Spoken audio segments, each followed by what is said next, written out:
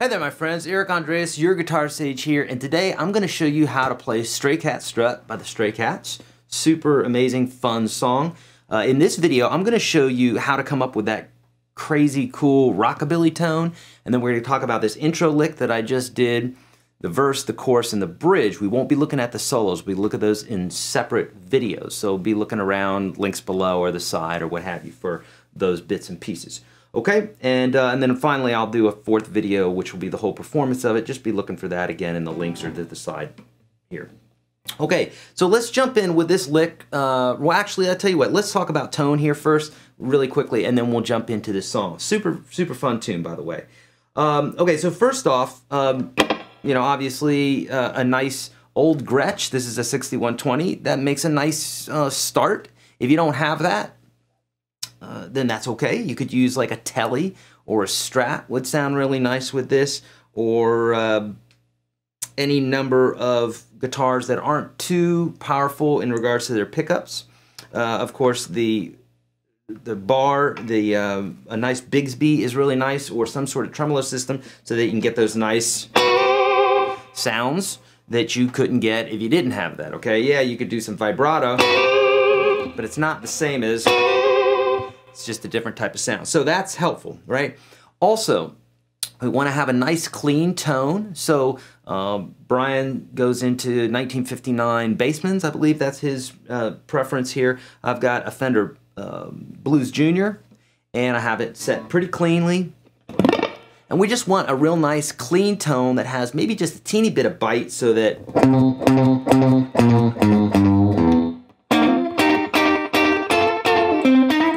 has a little bit of that edge on it, okay? And as far as the slap back, we've got a slap back delay on here. Basically, we want it to go pop-pop. We want it to just get that little one repeat, and it's just right after pop-pop. And I've got a teeny bit of spring reverb on there. That's it. You don't necessarily need that, but I just have it on there naturally on that amp. Okay, so let's dig into this. All right, so first off, the tune, if you haven't noticed already, is in the key of C minor. So there's a lot of C minor action happening here. So if you know your music theory, great, because you'll be able to dig into this and be thinking that way. A lot of the blues scale, the Dorian, C minor Dorian C, blues scale, and then of course the chord progression for the most part is in C minor. Okay, so the first lick here goes.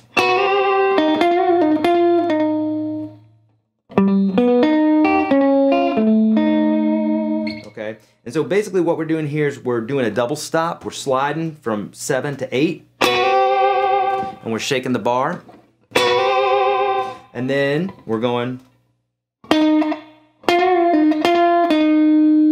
Okay, so this is frets 8 and 10, and then we've got a nice augmented chord here. This is a B augmented.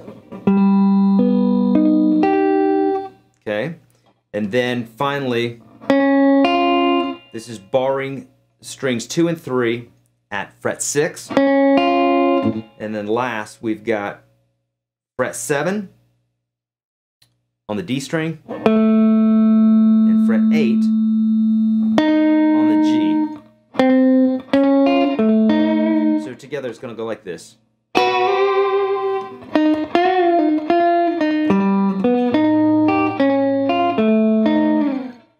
then a nice slide down. Okay, so that's the intro lick.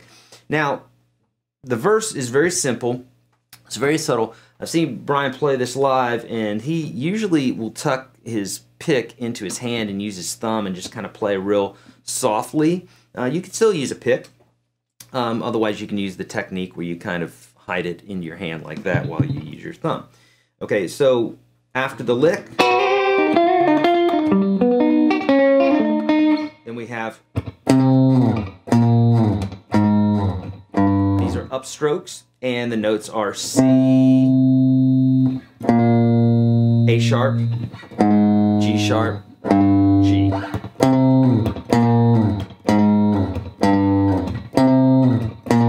And the second time around, he's playing octaves, okay? So if you don't know this octave trick here, watch my other videos. Just type in Your Guitar Sage octaves, or go to my free course, YourGuitarSage.com/30, and you can learn all about that kind of stuff. Okay, so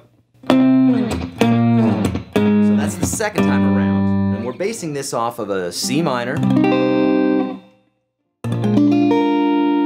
A sharp 7, a G sharp 7, and a G7. So that's what we're basing these off of. So the first time around it's just the low notes. Second time, octaves. Third time, he's going to be playing the full chords, and he's doing something like this, like a...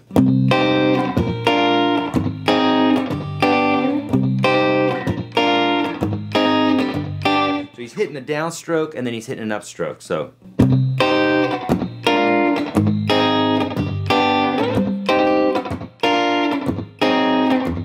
So that's the third motif that we're doing. And then the fourth motif, once he starts singing, is this just kind of chunking the chords, like black and orange stray cat sitting on a fence. And actually, when he plays this G7 here, he does do a black and orange stray cat sitting on a fence. He kind of pushes that. Sitting on a fence.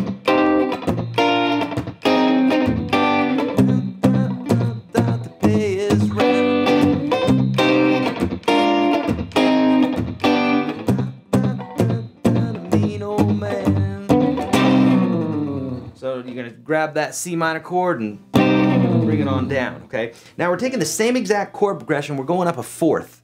You don't have to know what that means, I'm going to show it to you. Now basically, you're going to be at the F now, and you're going to be playing F minor, D sharp major, so it's very close to the same chord progression, C sharp major, and C7. So it's going to go stray cat strut, I'm a ladies man. And that's a push 2 on that last chord, so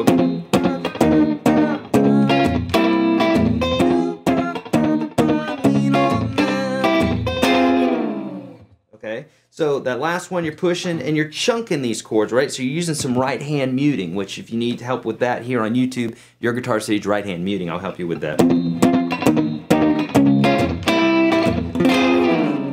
With my tail in the air. Right. Now, from here, we've got the solo, we've got the verses, we've got the second part of the verse. Now there is another part of this tune. We're not going to go into the solos yet, because really technically we're getting into that area here. But there's this other section I want to show you very quickly, which goes like this. It's basically the part that kind of comes down a little bit, and it's like.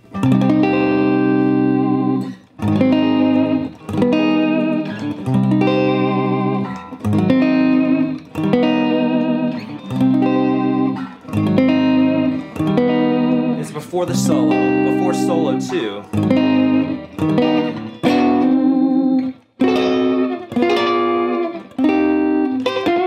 It's before all that, okay? Now, moving on, again, we're not going to do the solos yet. Moving on, we're really going now to the end of the song, okay, where the...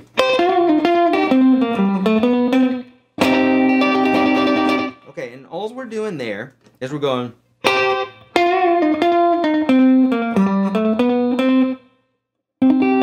This is based off of the blues scale, which if you need help with the blues scale, I have help for you. Go to YourGuitarSage.com, get the free ebook. I've got a free book there that will help you, and it's got the blues scales in it and that sort of thing, and it's very helpful. Okay, so we're basing this off of C minor blues, and so you're going to double stop strings 1 and 2. This is at the 8th fret, so you're going to go. You're going to bend.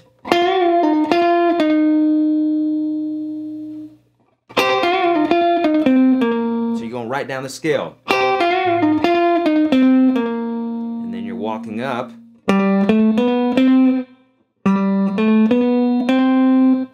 and then you're grabbing this, which is based off of a C minor we got a 9 in there, okay, right at the top. So basically what you're going to do is instead of playing that full C minor chord, you're just going to play the top of that C minor chord, so from the 4th string down. Then you're going to add your pinky right there at the 10th fret to get that nice 9 tone in there. Wait for Brian to jump up in the air and then hit that chord there, okay? You know what to do there. All right, my friends. Now, that's going to be it as far as this one. Again, solo 1, solo 2 will be somewhere in the side or links in the description of this video. Hey, if you need help with anything on guitar, I'm here to help you. Hey, check out YourGuitarSage.com, actually, the Unstoppable Guitar System.com. The link is also below, where I have a whole course on rockabilly and how to learn that and a bunch of other stuff, blues and some great stuff there. So please let me know how I can help. I'm on Facebook and Twitter and Instagram and all those great places, and I love to help folks play guitar. So, and if you haven't already, please check out my free course at YourGuitarSage.com/30. This is the course that I built for folks all around the world that wanted to learn from me and didn't have the money to, and I built this course for them, and it's a great place to really build your foundation. So YourGuitarSage.com/30. Make sure you check that out. As always, my friends, be kind to one another, spay and neuter your animals, and be kind to other species. We are not the only species on this world. We need to be kind to one another, including our fellow animals. So please help me in doing that, and don't trust the man. See you. Play your guitar.